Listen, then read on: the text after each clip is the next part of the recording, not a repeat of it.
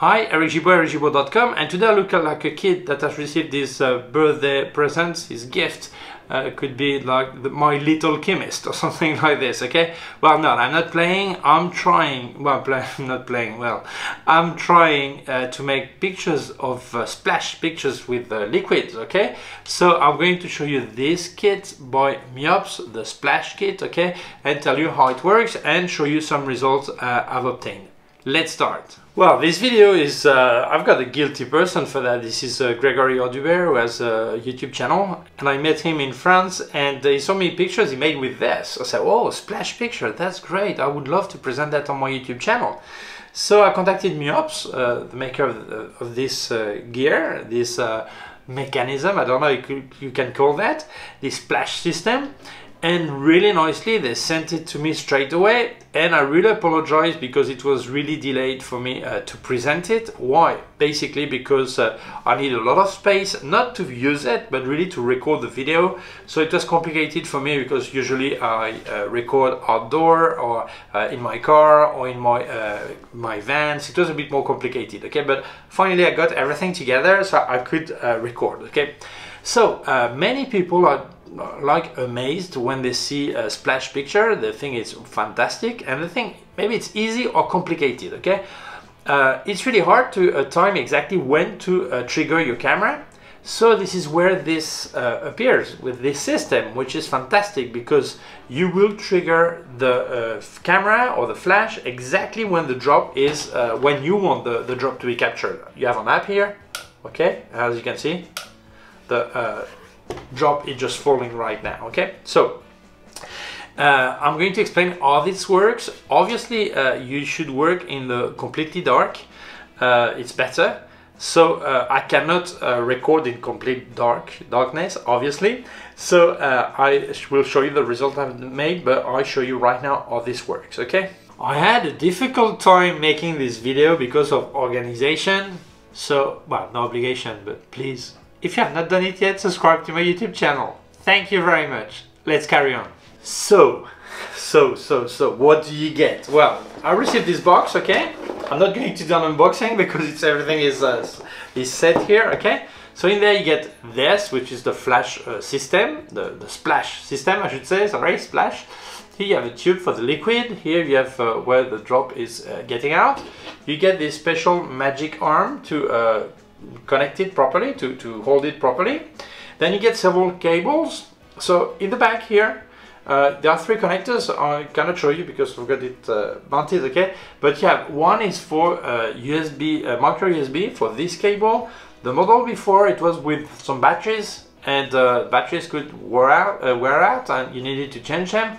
This one is a lot simpler. You have USB, so you connect to your phone charger.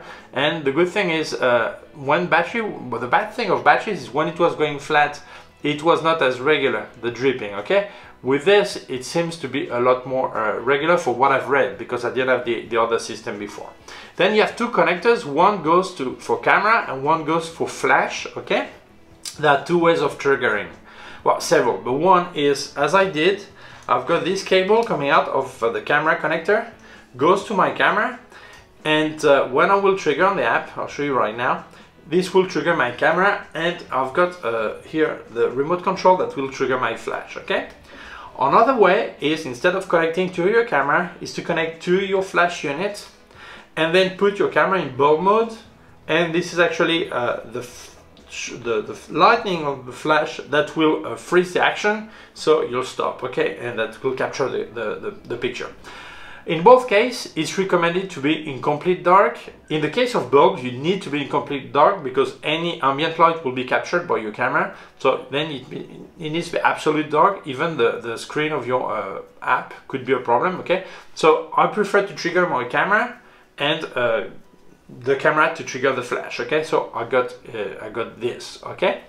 Here you have the tube where you actually put the liquid here. Really important, when you fill it, after, don't press the tap, okay? Let it fall gently. There's a hole in the center. This is to balance pressure in it. So it's important that you just fill and then you let it fall, go down by itself. Otherwise, water or liquid will go out of it, okay? And the important thing is the app. Here I've put in my tablet, but I normally use it on my my smartphone, and because this is what will trigger, as you can see, that will trigger the drop. It can be several drops, we're going to see that, and very important, will trigger the camera. Right now the camera is switched off, okay? So I think I didn't forget anything, so let's start. So I've connected my system, my splash, to my camera, and here I've got the trigger that will trigger my flash. My flash is Westcott FJ400. I picked it, why? Because I've got several. I could have used the FJ200 because I wanted the freeze mode to have really short lighting, really short, okay?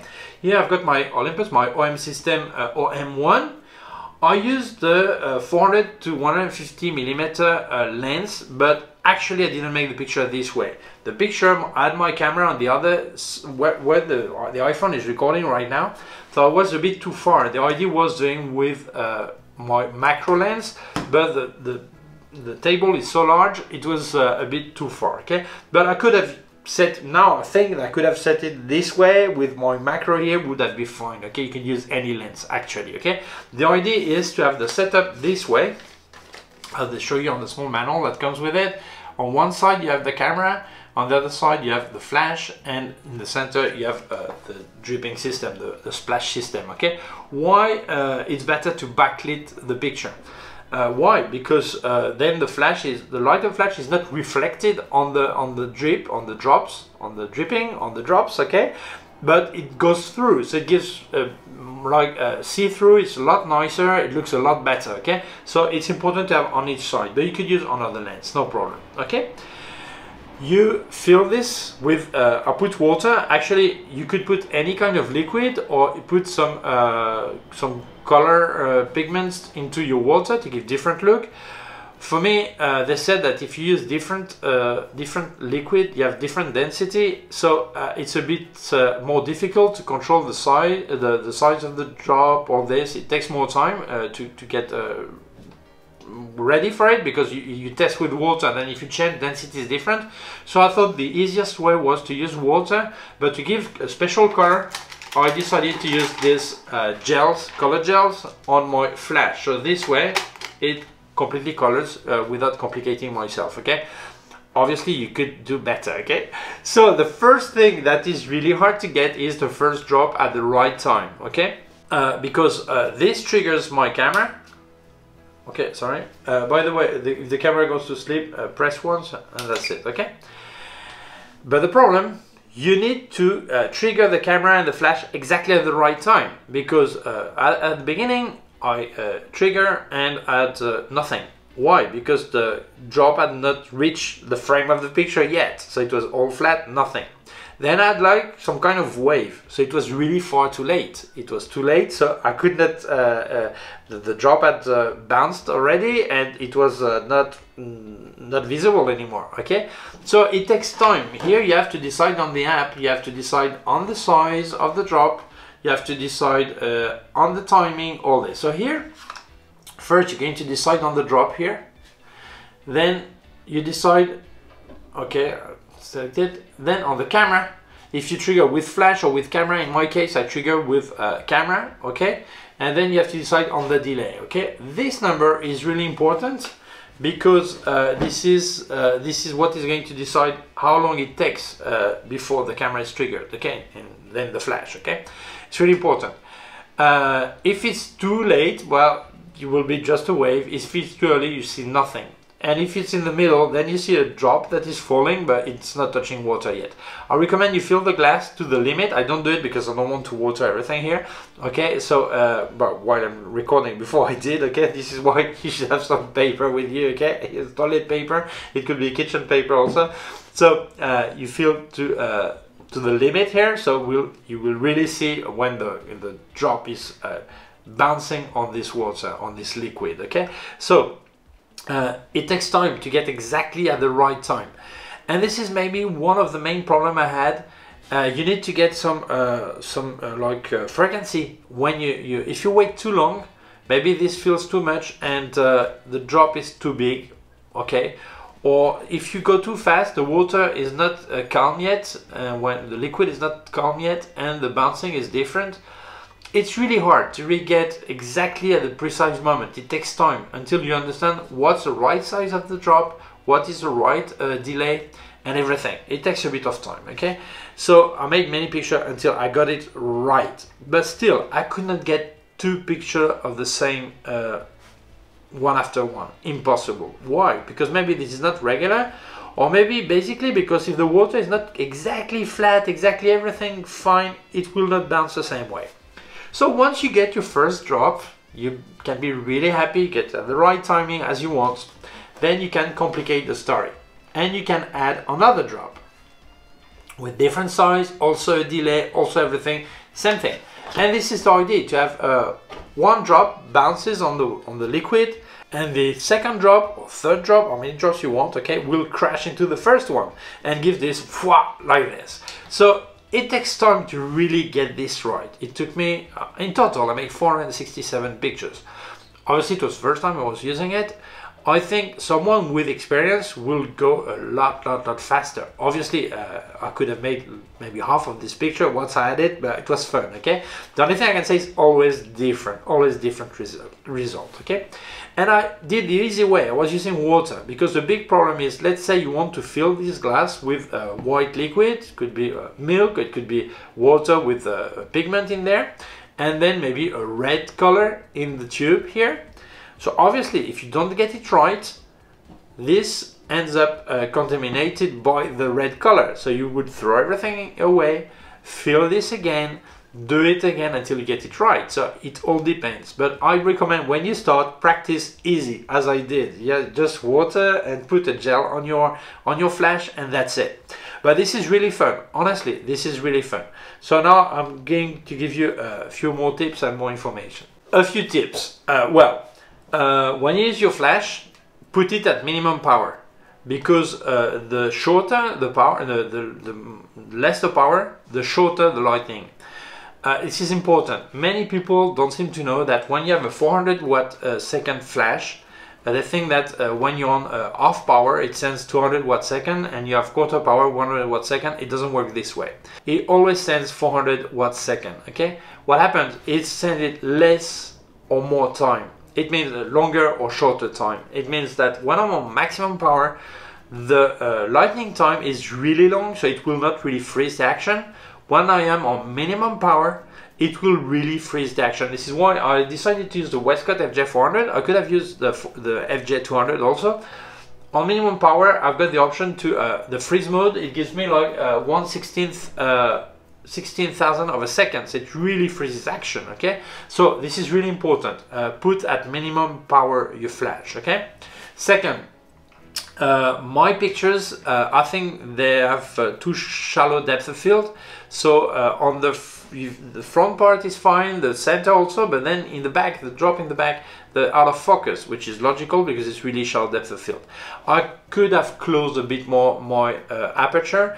In this case, maybe I would have needed to put more power and freeze less. So it's experience, test to see what's the ideal aperture, to get the distance also, to get the perfect depth of field you want, okay?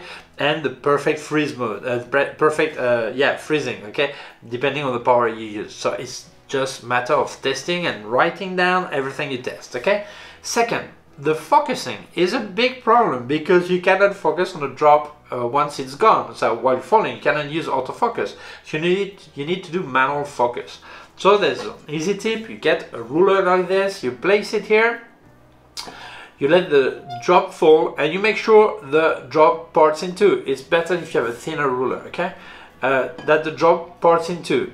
When it's parts in two, you know this is exactly where the drop will fall. So then you focus manually on the ruler and you leave it in manual focus. So this way you really get the perfect focusing, okay? So these are really the basic tips, is to do that. You have minimum power to freeze the action, manual focus on the ruler, and don't forget to wake up your camera, because sometimes if you don't like this, it works now, but sometimes it like delayed too much.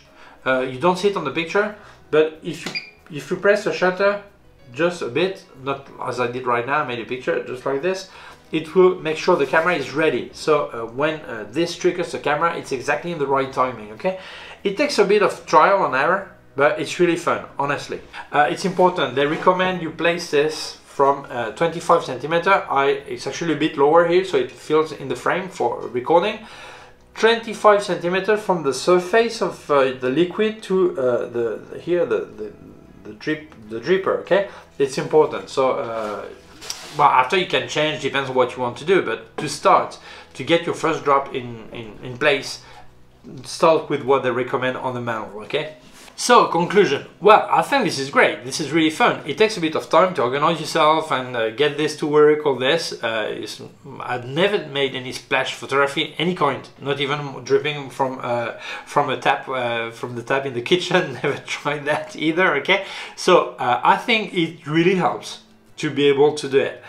It takes time to really time exactly when it will fall and the size of the drop. All this takes time because I'm no experience, okay? I recommend you start with water. It's easier, and then you can put a color gel to give a special look to your picture, and then you will start doing other things after, okay? But start knowing your gear first, okay? I think there is no limit to creativity with this, because I did just with water and a color gel. It already gives some nice pictures, okay? But I think people, if they just do that, maybe they will get bored. But I see incredible picture made with this. They put different liquid, different colors. In the Canary Islands, here in Tenerife, there is a coffee called Barraquito, which is you have milk. Well, you have coffee, you have milk, you have condensed milk, then you have liqueur, and then you have cinnamon, and then you have a small bit of lemon skin, okay? And this is really with layers like that. So you could have a perfect drop that falls on it. It could be the liqueur or coffee or whatever, and give a special look. So you can make like incredible pictures like this. I've not done it because it's I have no time, but I think this is something I would like to try. And what's fantastic is that no one will be able to copy your picture, because every picture is unique. Even yourself, you cannot repeat exactly the same picture. The idea, yes, but the same picture, no. So I think this is something that is completely recommendable.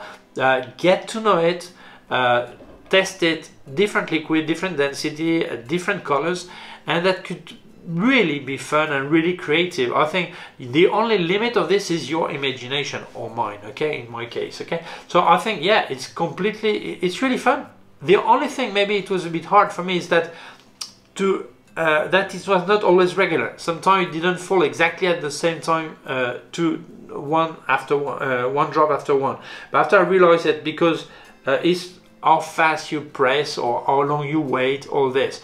But the more you make picture, the more you will know the gear, and the better it will come out, okay? So it's just matter of practice. So yes, I think this is completely recommendable. Thank you very much, Miops, for sending me this gear. Sorry so much for delaying the review. It was hard for me to connect everything and have time enough to really do things well, because I wanted to have a nice picture to show, okay?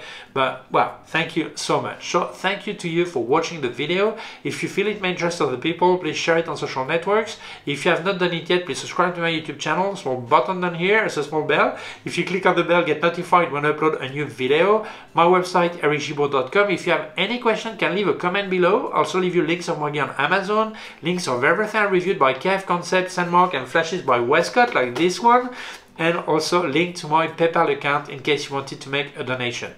Thank you very much. Please take care of yourself, and see you soon. Bye.